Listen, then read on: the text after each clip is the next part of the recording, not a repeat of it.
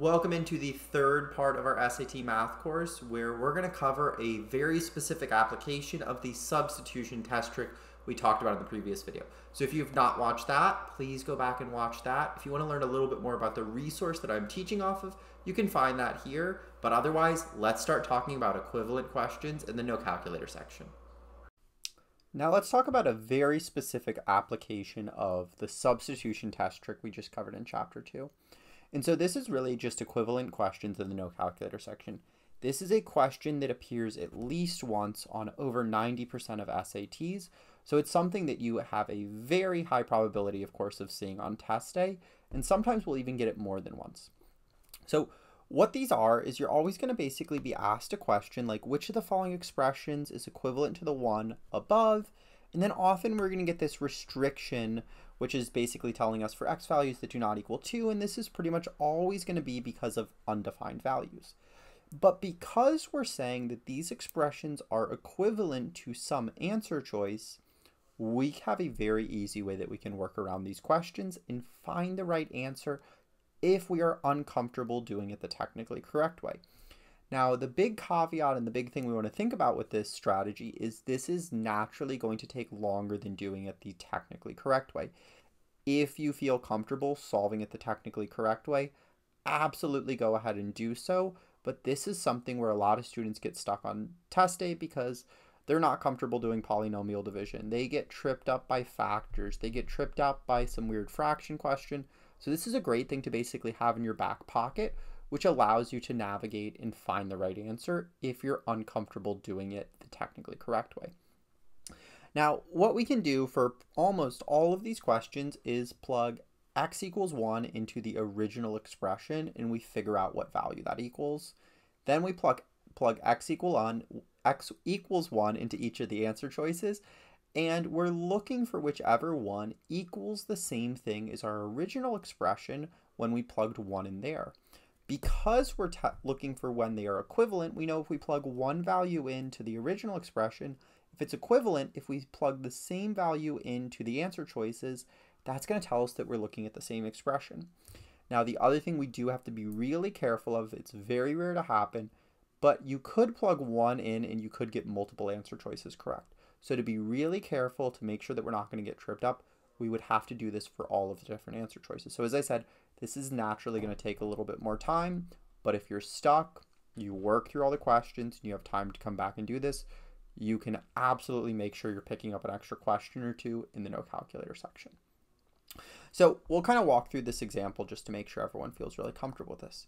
So here we're told which of the following expressions is equivalent to the one above for x does not equal 2. Now, as I said at the front of the video, a lot of times this little statement trips a bunch of students up on test day.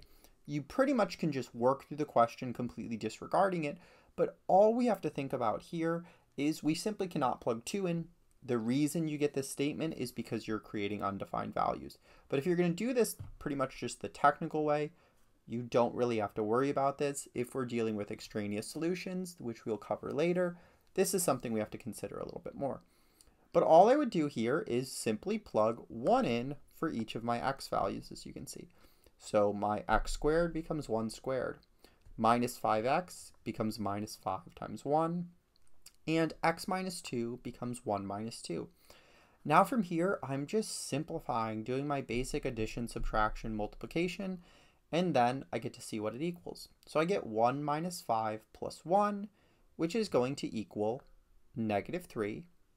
And then I get 1 minus 2 equals negative 1. So I have negative 3 over negative 1, and this equals positive 3. Now from here, as I said, this is naturally going to take a little bit of time, but we're very much guaranteed to find the right answer if we do it. I simply plug 1 into each of the answer choices. And as you can see here in B, we're able to plug 1 in here, and we see that this also equals 3. And our super safe way of checking through is we plug it into the different answer choices, and we see that none of those also equal 3. So with B, instead of our x minus 3, it becomes 1 minus 3. Instead of 5 over x minus 2, it becomes 5 over 1 minus 2. And then we're simply simplifying through. So we get 1 minus 3 over negative 5 over negative 1. Then we simply get 1 minus 3 minus multiplied by our -5, and this all adds up to +3. None of the other answer choices equal +3, so we are able to tell that B is our correct answer here.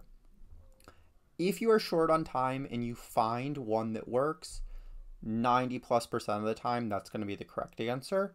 So if you look at it and you feel like one is probably going to be more likely because of some pattern you can pick up or otherwise, you can roll with that if you're really short on time. But as I said, the super safe way of using this method is we do want to plug them into each of the other answer choices just to make sure we do not have two answer choices that work.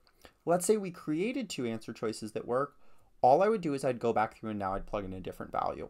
And once you plug in a different value, you're pretty much always immediately going to figure out which one does match up to our original expression after we've plugged the initial value in and which one doesn't. So if we had 2 that equaled 3 here when I plugged 1 in, I would probably just basically go and I'd plug 3 in.